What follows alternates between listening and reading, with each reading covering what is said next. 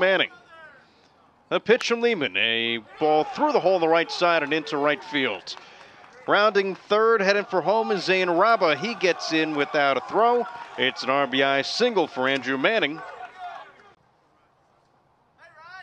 And the 1-2. On the outside corner, strike 3 called.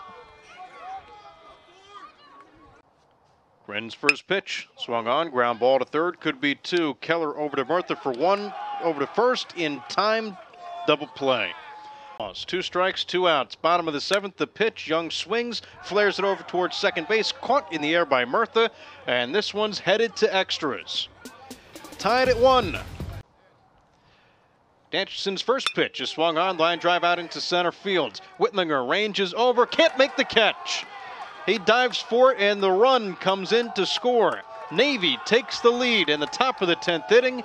It's the Midshipmen 2 and the Mountain Hawks 1. First pitch swinging for Izquierdo.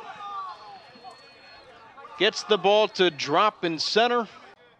Lehigh trailing by 1. Knoll grounds it over to third, to second for 1, over to first, in time, 5-4-3 double play. And the Navy Midshipmen take game number 1 in extras by a score of 2-1. Nolan Jorgensen is the winning pitcher of record. The Navy Midshipmen now improved to 18-11, 9-3 in Patriot League play, while Lehigh falls to 16-11-1 and go to 3-5 here in the Patriot League.